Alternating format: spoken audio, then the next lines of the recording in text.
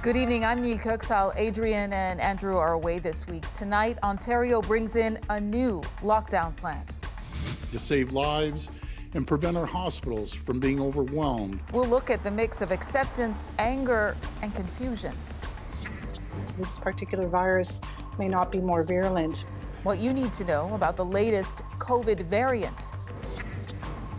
Also coming up for you tonight. We almost never find mummified animals like this with skin and flesh. A baby wolf tells a story tens of thousands of years old. And on this winter solstice, a gift from Jupiter and Saturn. I've had a few neighbors ask me about it. We all wish we could have seen them. You'll want to look up because you will not see it again anytime soon. This is The National. Like many provinces, Ontario has done a kind of dance with COVID-19, tailoring measures to its different regions. Not anymore. Starting the day after Christmas, new measures kick in everywhere. Ontario will enter a province-wide shutdown, starting at 12:01 a.m. on December 26. The province's modeling shows why. Even if the curve was flat, Ontario's ICUs face unprecedented stress. 300 COVID patients in intensive care within days. But the curve is not flat. And if case rates were to take off by 3% a day or more, a scenario seen in other places with soft restrictions, well, within a month, COVID patients could occupy up to 1,500 ICU beds. So, worried about a potential onslaught in cases after holiday gatherings, the province decided doing nothing was not an option. Magda Gebrselassie begins our coverage tonight. What out of control caseloads and deaths look like. Looking at another provincial lockdown, Doug Ford delivered the Boxing Day deadline, and business owner and teacher Priya Mohan was watching. I think they're calling it the COVID pivot. We're doing another COVID pivot, so that happens both at the store and at school. For most of the province, the lockdown will last at least until January 23rd. Restrictions include no indoor gatherings with anyone outside your household. Non-essential retail is limited to curbside and delivery, and back to school is impacted too. In-person school won't start until at least January 11th. This difficult action is without a doubt necessary to save lives and prevent our hospitals from being overwhelmed. Without new measures, modeling shows new cases and hospitalizations could skyrocket. Even schedule their surgery. Which is why this doctor says don't wait to act. All I can ask my community and everyone in Ontario is that even if the lockdown doesn't start till Boxing Day, it is our responsibility to follow the instructions and stay at home as if the lockdown started today. But in areas where cases are low, some pushback. In Ottawa, there are 19 COVID patients in hospital, 0 in the ICU. This doctor says the new restrictions don't add up. I see more patients with mental health issues, with substance abuse, with overdoses currently than I do of COVID-19. Still, this infectious disease physician defends a widespread lockdown. I think we have to assume that there is going to be transmission from high incidence to low incidence settings, and that's going to set off local problems. Even though this will hit businesses across the province hard. This is awful and this is bad, but losing people is awful and bad too. For as long as it takes, Mohan will keep business going with curbside pickups, and her classes will go virtual next month. Well, Magda, we know this lockdown is province-wide for now, but some parts of the province are going to drop restrictions sooner than others. That's right. So Northern Ontario will actually be in this lockdown for half that time. And that's because that's really an area of the province that hasn't been a hot zone for COVID-19 cases recently. In fact, the CEO of Health Sciences North said that hospital doesn't have any COVID-19 cases, but he does warn that if people don't follow the rules over the holidays, well, of course, things could change and head in the wrong direction. And that's where we find ourselves in many parts of southern Ontario, where the lockdown will last for at least 4 weeks now. Thanks for this, Magda. Well, Well, Mungta mentioned in-person classes in Ontario are going to be delayed by these new rules in the new year. That is a blow to some families, but as Deanna Sumanak-Johnson tells us, the province says right now it's worth it. Anna K. Brown knew the announcement was coming. Her kids' elementary schools, including 6-year-old Ariana's, will not reopen as planned after the holidays. It was necessary. I just think that I wish if he would have just made the announcement a month earlier. I think it would just give parents more room to who are working and will not have that 2 weeks off in January to make more preparation. Ontario follows several other provinces, including Quebec and Alberta, in deciding to delay the start of in-person classes. In Northern Ontario, all students will be learning remotely until January 11th, while in Southern Ontario, elementary schools will be online till January 11th and high school students till January 25th. That can play a critical role in reducing transmission. More importantly, it can play a critical role in flattening this curve. This teachers' union rep says the delayed start is a relief to some teachers, but seems to contradict government's own message. On the one hand, he's saying schools aren't a source of viral spread, and on the other hand, he's saying we're going to shut down secondary schools for 3 weeks. We just believe, look, we're not the source of this problem, but we will be part of the solution. If we see a post-holiday surge, reducing contacts is a must, says this infectious disease specialist. So I think if people are going to have those dinners and meetings before the lockdown, then I think it's better to keep those kids that may be exposed to other people home. Anna K. Brown will work from home while her kids are out of school, but she cautions it's a luxury not all parents have as they brace for a lockdown that they hope only lasts a few weeks. Deanna Sumanak-Johnson, CBC News, Toronto. Well, when it comes to provinces that tried and failed to bring case rates down with targeted lockdowns, Ontario is not alone. Quebec reported 2,108 new cases today and 30 deaths.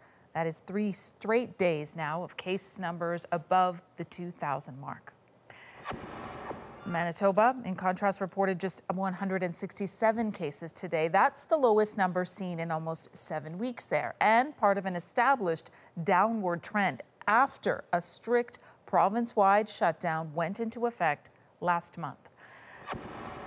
Alberta's case count, 1,240 new cases today, still worse than any other province per capita, but case numbers there are trending downward as well and have been for a full week now. Restrictions may be working, but a group of Albertans and churches wanted an immediate injunction to end them, saying their rules are limiting their freedoms. Well, that injunction was denied today in a Calgary court. Let's turn to that new variant of coronavirus found in the United Kingdom. So far, there's no evidence that it is in Canada, but it is certainly causing concern here and around the world. Vicadopia has the latest on what we know, what we don't, and what it means going forward. Spreading from person to person, the coronavirus has already mutated several times. This latest variant is said to be more contagious, but there's zero evidence at this point that there's any increase in severity associated with this disease.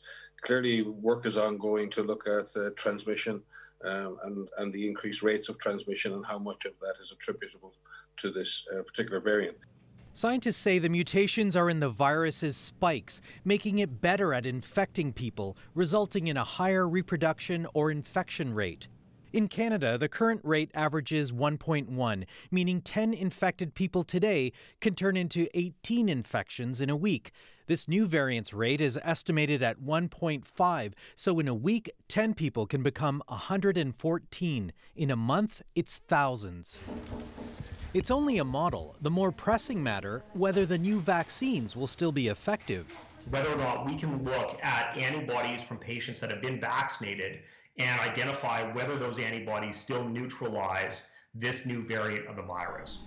The two frontrunner vaccines are engineered to attack the coronavirus's spikes based on their genetic information and can be reprogrammed. An mRNA vaccine, as the Pfizer and Moderna ones, actually have that capability of where the mRNA can actually be synthesized differently if needed. So there is some room for movement and improvement should that happen.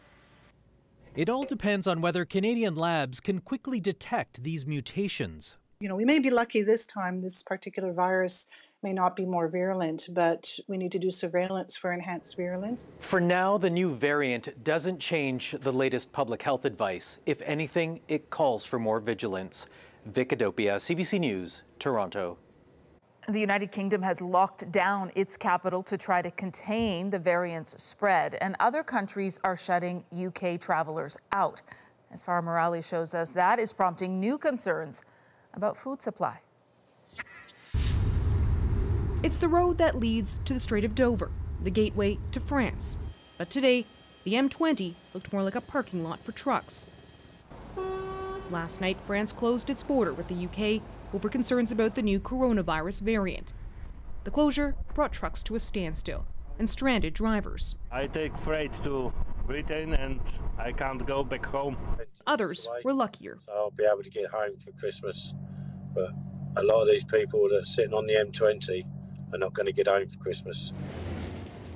Many of those trucks heading to France would normally bring fresh food back. Now, there are worries about potential shortages over the holidays. Today, supermarkets tried to calm those fears. So too did Britain's Prime Minister, saying the vast majority of food and supplies are coming in as normal. We're working to a solution, as I say, as fast as we can to allow freight traffic to resume between the UK and France and to ensure that lorries can travel in both directions in a COVID-secure way. European Union members met to discuss a joint approach to the new COVID variant and the attempts to secure its borders. More than 40 countries have now closed their borders to the UK, leaving some passengers stranded at London's Heathrow Airport and putting a halt to some Eurostar trains. Back at the port of Dover, drivers are bracing for a long night. France's ban is set to last 48 hours. The hope among many, they'll be able to make it home before Christmas. Farah Morales, CBC News, London. People in the UK hoping to fly into Canada are out of luck, at least for the next couple of days. Ashley Burke takes us through how this country is responding to that potential threat from across the Atlantic. To our international friends and partners, I want to say very frankly that we understand your concerns. With the UK taking steps to lock down a mutating virus, Canada is taking steps to lock it out. For the next 72 hours, there will be no passengers arriving in Canada from the United Kingdom. This pause gives us that time to put in appropriate protective measures. But it's possible that travelers with the new strain may already be here. Public health officials across the country analyzing cases to see if the virus variant has arrived. We are taking this seriously. That's why we are asking any travelers who arrived from the United Kingdom within the past 14 days to immediately get tested for COVID-19. Canada is also watching to make sure nobody traveling from the UK tries to slip in through another country. More Canada Border Service agents at airports, and travelers will be asked if they've been to Europe in the past 14 days. Anyone caught lying coming from the UK could face up to 6 months in prison or up to $750,000 in fines. Our borders are like a sieve, like a spaghetti drainer. Ontario's premier took aim at the federal government, accusing it of not doing enough. At minimum, we need to test air travelers when they arrive at the airport. International travel is not the cause of the spread of COVID-19 in Ontario. 1.3% of the cases in Ontario are attributed to this. Canada's already closed its land border to the U.S. Now it's banning flights from the U.K., closing the door on two of Canada's most important allies in the name of public health. Ashley Burke, CBC News, Ottawa. Well, Health Canada has received the final documents needed to complete its review of Moderna's COVID-19 vaccine. The Canadian press is reporting the federal regulator could authorize Canada's second coronavirus vaccine soon. After the U.S. approved it on Friday, Health Canada said it expected its review of Moderna's vaccine to be completed in the coming weeks. Americans began to receive the first doses of the Moderna shot today. No, you just go ahead anytime you're ready. That's U.S. President-elect Joe Biden receiving his dose of the Pfizer-BioNTech vaccine live on television today. Biden says he wanted to give a boost of confidence to Americans watching at home and convince them the vaccine is safe.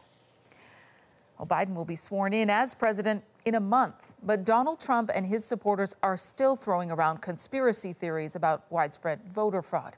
As Katie Simpson tells us, a once reliable ally is distancing himself from all of that. The Attorney General is using his final days in office to make it clear he will not help the president overturn the election results, rejecting the need to investigate conspiracy theories about widespread voter fraud. If I thought a special counsel at this stage was the right tool and was appropriate, I would name one, but I haven't, and I'm not going to. Bill Barr then shot down another of Donald Trump's hopes, saying there's no need for a special investigation into Hunter Biden, the son of President-elect Joe Biden. I have not seen a reason to appoint a special counsel, and I have no plan to do so before I leave.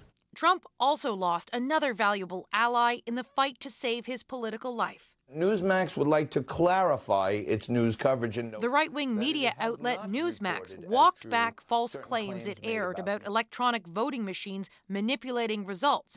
All of this comes as Trump considers new measures to hold on to power, including consulting with his disgraced former national security advisor, Michael Flynn, who floated the idea of martial law. He could take military capabilities and he could place them in those states and basically rerun an election in each of those states.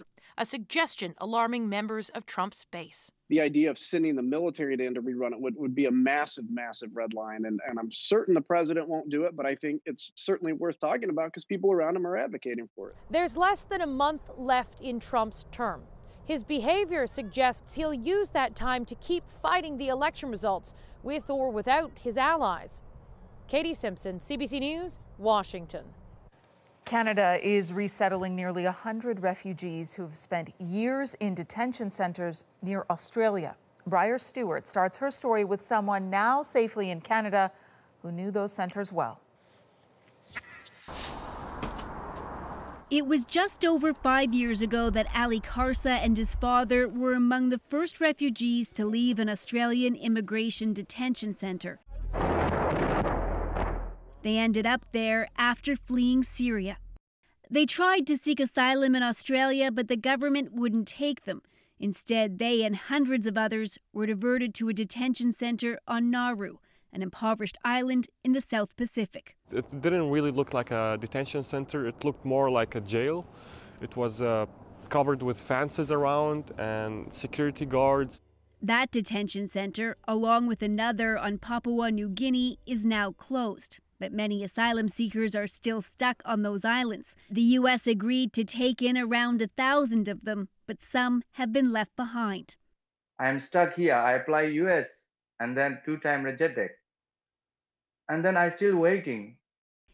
Mu Win, who is Rohingya, is one of nearly 100 refugees who will eventually be coming to Canada. With the help of private donors, a BC-based settlement agency is sponsoring them. So waiting 7 years and hearing that they would come to Canada, they are anxiously waiting to hear back. They're still in limbo because of COVID-19. There's one more step before the paperwork is complete, and officials say that can't be done until the visa office reopens in Sydney. But the fact that they're slated to come here is welcome news for Karsa. It's amazing to hear that. Karsa, who became a Canadian citizen last year, still keeps in touch with a few people on Nauru. I have a young friend that is my age. I feel like he's just getting more depressed and more, weaker every time I talk to him, and it's really sad. Which is why he feels sad that so many are still there, years after he got the chance to leave. Briar Stewart, CBC News, Vancouver. Police in Newfoundland have arrested prison staff in connection with the death of an Indigenous inmate back in 2019. Jonathan Henoch died while awaiting trial on murder charges at Her Majesty's Penitentiary in St. John's. The coroner later ruled it a homicide. After a year-long investigation, today officials confirmed the arrests, but would not specify how many or on what charges. A woman in Winnipeg says she's terrified to get back in a vehicle after a shocking case of road rage.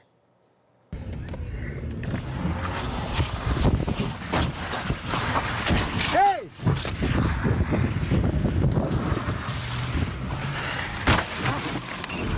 tried to kill us. Terrifying moments for the woman and her dad, who caught part of the relentless pursuit from the passenger seat. That feeling and that fear will stick with me probably for the rest of my life. Remarkably, no one was seriously hurt. Police say the driver of that truck is going to be charged with dangerous operation of a vehicle. The Forum in Montreal, Maple Leaf Gardens in Toronto. Winnipeg's Hudson Bay building is also a city landmark. But while those hockey rinks found a new life after their famous tenants departed, Cameron McIntosh shows it's not clear how the Bay can. At a crossroad, both literally and figuratively. Historically priceless, economically worthless, and just massive. The Bay's historic and now shuttered former national flagship store. Winnipeg's 650,000 square foot problem. As a kid, I remember every Christmas coming down here with my mom. Dana Spiring remembers Christmas displays in those windows. She's leading a committee trying to figure out what can be done with this. We've got to do something that makes financial sense, but we've got to do something that's great for this community. This is Portage Avenue. Back in the 1920s, it was a hub of retail and commerce for Western Canada. Down the street, Toronto-based Eden's was expanding its empire west. The Hudson's Bay Company, looking to compete and reinvent itself, bet big on this corner.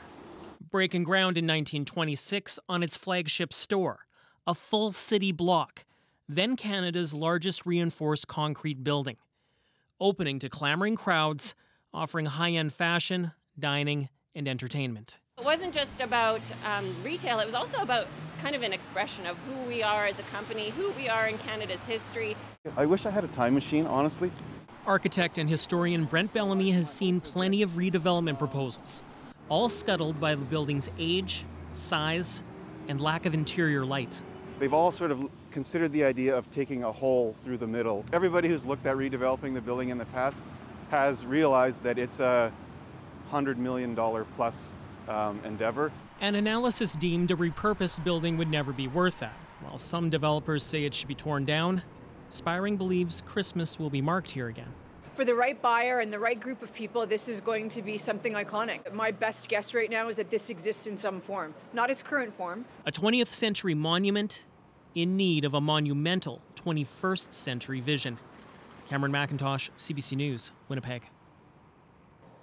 A rare celestial event is taking over the sky tonight. It's like a big machine that's just running forward. Up next, when Jupiter meets Saturn, seeing a rare double at the end of an unprecedented year.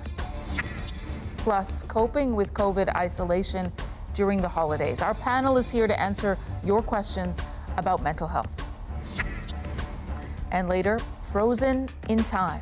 This is a complete mummified wolf pup. We can see her ears with little tufts of hair. A fascinating Canadian discovery from the Ice Age we're back into.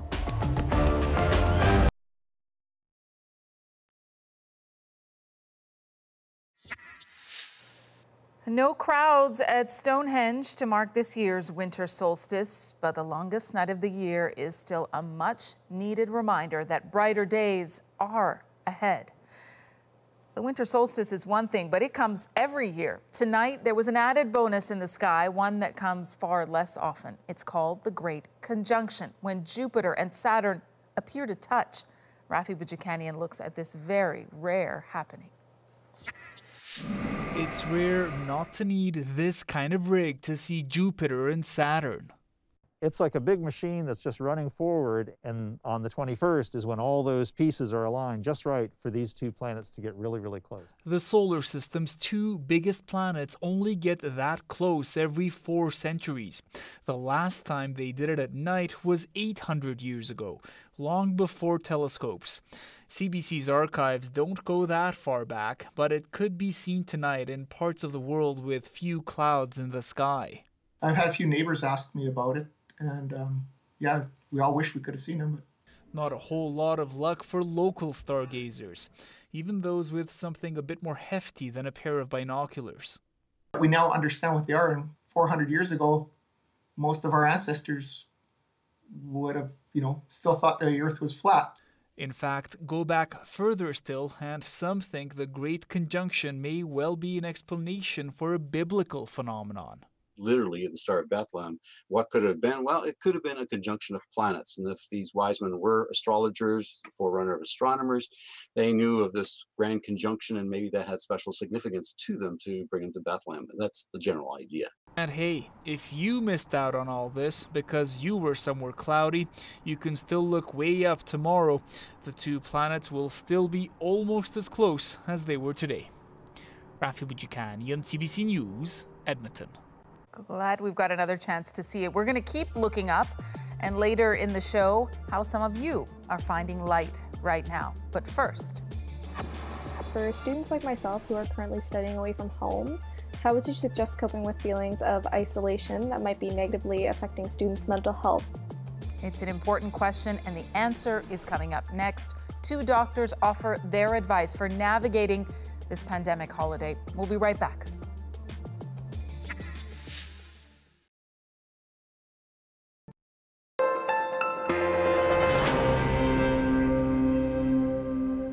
Welcome back. This final stretch of the year during any other year is usually about disconnecting from work and reconnecting with friends and family. If there were ever a time we all needed both of those things, it sure would be now. Pandemic restrictions, though, are forcing us to be restrained and a bit creative. For millions of people, the weight of what is unfolding is very serious. It is taking a deep toll. So we want to give everyone some tools to help get through and to help people in your lives who may need it as well. And we have some help tonight on The National to do that. Dr. David Greatzer is a psychiatrist at the Centre for Addiction and Mental Health, or CAMH, in Toronto. Dr. Shimi Kang is a psychiatrist and author in Vancouver. Thank you both for making time for us. Well, Dr. Greatzer, let me start with you. It is certainly important to stay informed and follow all of the guidelines. It's a lot to take in, though. So what's your advice to people to make sure they find out what's going on, but still stay healthy mentally? Sure. It seems poor form to go on a news show and suggest we watch less news. But alas, I think that's what I'm going to do tonight. We're all off our games. Our regular schedules have been thrown off. We're not commuting to work like we used to because maybe we're working from home. Maybe we're not even working. However, in the literature, it talks to things about the importance of maintaining routine in the schedule. So even if you're not going downtown for work, say, getting dressed and getting up in the morning is important. We're very tempted to watch the news multiple times over the day on our devices, on our TVs, and so on. Maybe we should spend more time scheduling social contacts with our friends, exercise, and define times when we watch the news, but not all the time, because frankly, it can be a little bit overwhelming. Check in the morning and the evening to CBC News. That's my suggestion. Shannon Barner is from Edmonton. She's got little ones at home, and she's trying to guide them through this difficult time. Have a listen. My question is for my 3 elementary-aged children who are asking about when do we get to see our cousins and grandparents over the holiday season, to which we can't because of COVID. I am wondering, is there a professional response or something more that we could be providing for the kids? Should we be providing more than just a simple no because of COVID answer? Such a great question. Dr. Kang, what should we be saying to children? Right. Well, I would tell Shannon to combine truth and optimism. So children actually know what's going on. We don't want to sugarcoat things, but we want to give them age-appropriate truth. And the more information, the better. The brain likes information. It gets scared of the unknown. So, explain why we're socially distanced. Explain how the virus is contagious. Explain why some of the recommendations are in place, and then end in optimism. So definitely talk about, we're still going to have a great holiday season. We're going to drop off gifts or do choir on Zoom with grandparents, and end with that tone of optimism. The brain loves that. So when we combine truth and optimism, great way to communicate with children and adults. And Dr. Greatzer, the next one is for you, and it comes for and from older students, the ones in college and university. Chloe Champion is in Halifax. For students like myself who are currently studying away from home, how would you suggest coping with feelings of isolation that might be negatively affecting students' mental health? Well, Chloe, that's a great question for university and college students. Frankly, it's a great question for all of us because we might not be away at school. We might be a 10-minute walk from our parents and yet really distant from them because of the circumstances. So first things first, let's remember how we shouldn't cope with isolation. In recent surveys done by CAMH and Delvinia, we find that 1 in 4 Canadians is turning to binge drinking within the last week. Ouch. It's important for us to use substance in moderation. And it's also important for us to find other ways of coping with this isolation that we're all feeling, and the loneliness as well. So reaching out to friends and family, obviously it's going to be different than it usually is. We're not popping by our parents' place for a cup of coffee, but maybe we can reach out with Skype or FaceTime or WeChat. If you're a more traditional kind of guy like me, perhaps it's a phone call. Maybe it's even writing a letter, but it's important for us to maintain our connection with people, and it's important for us to maintain a healthy lifestyle in, frankly, pretty stressful times. A connection, even at one time in the day, is so helpful, and some fresh air I've found as well. Even pre-pandemic, though, many of us find the holidays difficult to get through because there's so much pressure to be festive. You're supposed to be surrounded by friends and family. So if any of those pieces are missing, it's a really tough time. So the holidays plus pandemic and then the restrictions certainly exacerbating things, to say the least. And this next question speaks to that. How do you know when feeling lonely and unhappy has veered into depression? Dr. Kang, what should people be looking for in themselves, but also others? Right. So first we have to understand the power of loneliness. Loneliness is actually toxic. It reduces our immune system and actually is linked to early death. So we really have to work on that social connection. And we can be lonely in a room full of people, and we can feel emotionally connected staying home. So to improve that, you want to go deeper in our relationships, more vulnerability, more laughs, more jokes.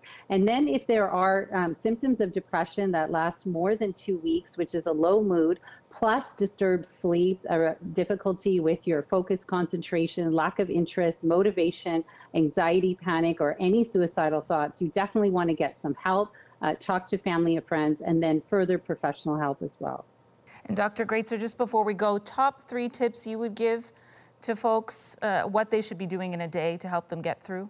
There's a lovely little paper in the British Journal of Psychiatry that recently appeared that talks about staying mentally healthy during times of self-isolation. Here are 3 tips that you can incorporate into your life. 1, learn. We're designed to learn. It's intellectually stimulating. So you don't have to learn Japanese tonight, but some type of learning to incorporate into your day can be useful. 2, give. Obviously, charitable acts are very different right now, but even helping an elderly neighbor doing some shopping is very rewarding for them, but it's also very rewarding for you. And thirdly, exercise. There are very few things that are as evidence as exercise for not only treating major mental illness like depression and anxiety, but preventing it in the first place. Dr. Greatzer, Dr. Kang, thank you again for your time. Thank you. Helpful advice. Now, if you or someone you know does need support, you can call or text Crisis Services Canada. The number is 1-833-456-4566.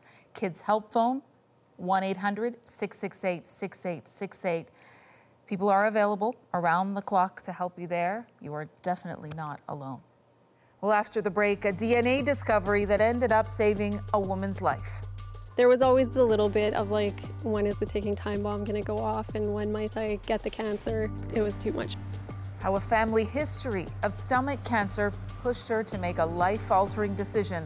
Her story is next.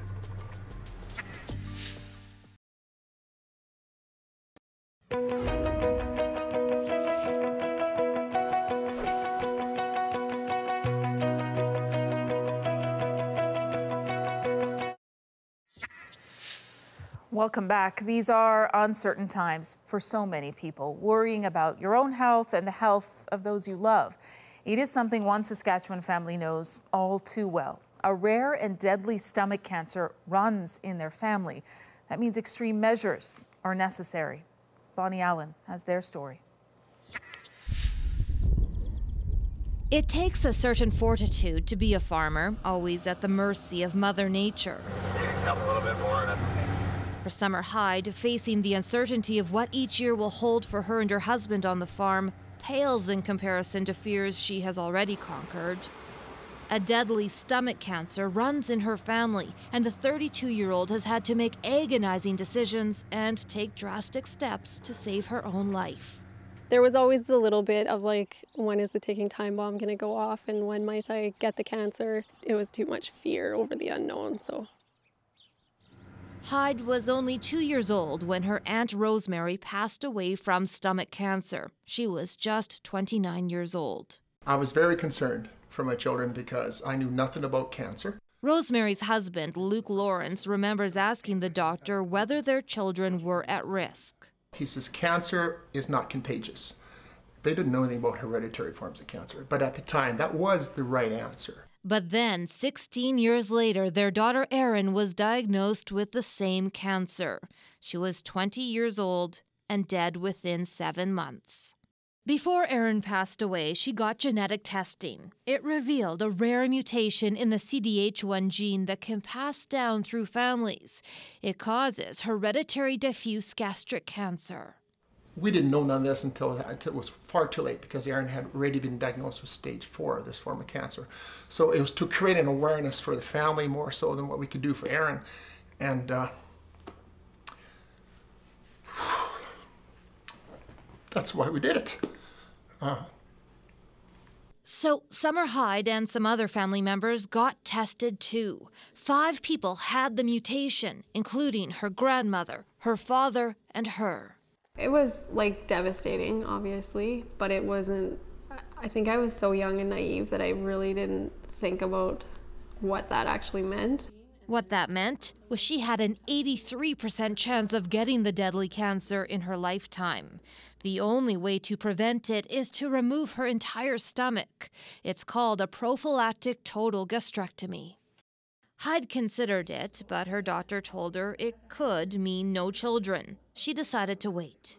I wanted to have my kids naturally. I didn't, like, you can do IVF and have the embryos tested for the gene and then not implant the ones that have the gene, but I didn't want to do that. I do feel like some feel like it's a little bit selfish because I could spare my kids from having the gene, but I wouldn't get the kids that I have if I were to choose that, and I would never choose anybody different. Hyde and her husband had 2 daughters, and her anxiety grew. She was terrified of leaving them without a mother. It was always in the back of my mind that it was only 7 months that Erin was diagnosed and passed away, and so every like Christmas or birthday or any type of holiday, I would always go above and beyond because take lots of pictures, make it perfect in case it was their last one with me. Then, in 2014, her younger sister, Ali Kowalik, also tested positive for the gene mutation. I was going to have the surgery. I knew. She had her entire stomach removed, and afterward, tests on what was taken out showed cancer. He said that it came back with stage 1 cancer, so it was hard to hear. Still hard to talk about, actually. I don't talk about that part very much. Undetected, it would have gone on to kill her. The surgery got rid of it. I could not be here today. I could not have him. It was a wake-up call for her big sister. It was way too much anxiety for me to carry to not do the surgery. In 2015, Hyde finally got her stomach removed. The recovery was difficult, but now, except for dietary restrictions, life is pretty normal. I feel amazing, and it was worth all the pain and fighting in the beginning, and it was definitely worth it. Her worries aren't over, though. The worry about myself has now been put onto my kids because I just worry and hope that none of them have the gene. Each of their children has a 50% chance of inheriting the gene mutation. They can get tested when they're 18. The 2 women hope that by then medical advancements will provide better options for testing, treating, and preventing the disease. I have high hopes for him. It's hard, but it is what it is, and we're lucky that we get the chance at life. Summer Hyde is trying to set an example for them, being ready to face whatever comes her way. Bonnie Allen, CBC News, near Rocanville, Saskatchewan. Well, still ahead for you, an incredible Canadian discovery dating back to the Ice Age. We almost never find mummified animals like this with skin and flesh. Not too bad for a 57,000-year-old wolf pup. We'll look at its significance for scientists and the First Nation it was found on.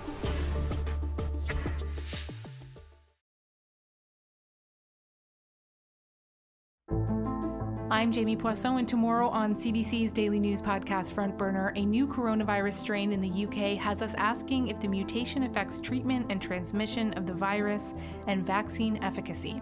Subscribe wherever you get your podcasts.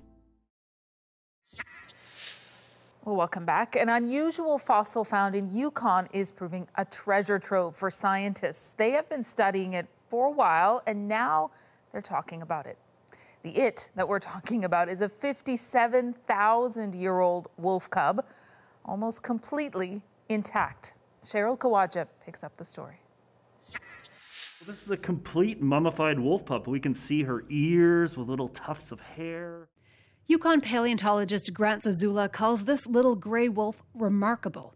We almost never find mummified animals like this with skin and flesh. It was found a few years ago while gold miners were blasting a wall of permafrost. And realizing the little pup could be important, Neil Lovelace put it in a gold pan and put it in the freezer. When Zazula picked it up, he knew it was more valuable than gold. But before his team could begin their work, the ancient animal was honored by the Trundikwichin First Nation, on whose traditional territory it was found. Elders gathered together quite quickly, and they wanted to show respect with his baby wolf, which we called Little Jur now, which in Han language it means little wolf. The scientists started calling her Jur as well. So the first thing we did was radiocarbon date her to find out how old she is. And then we reached out to geneticists to look at the ancient DNA. So we were able to extract and sequence a complete genome to understand its genetic history. Scientists determined she was just 7 weeks old when she died 57,000 years ago. And genetic testing reveals she isn't related to contemporary North American wolves, but rather Ice Age wolves from Russia. When we did her x-rays, we found out she still even has all her organs intact, which is incredible. So she's basically like 100% intact. Researchers even determined her last meal, another surprise. Salmon, not bison or caribou as they had expected. The findings are so significant they were put on the cover of this month's scientific journal Current Biology. But as rare as this ancient wolf pup is, scientists say with global warming and more permafrost melting, they're expecting more Ice Age treasures like her to emerge from the mud. Cheryl Kawaja, CBC News, Whitehorse. Well, next on the National For You, words from a young poet on the darkest day of the year. On the shortest day of the year, we don't have to turn the clock backwards. Her thoughts on today's winter solstice. That's next in our moment.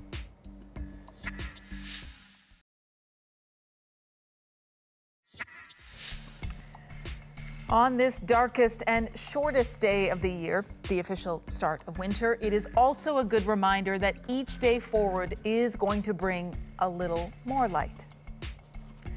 Pajita Varma is Mississauga, Ontario's Youth Poet Laureate. She wrote about the winter solstice and the light it will usher in. Tonight, her poem is our moment.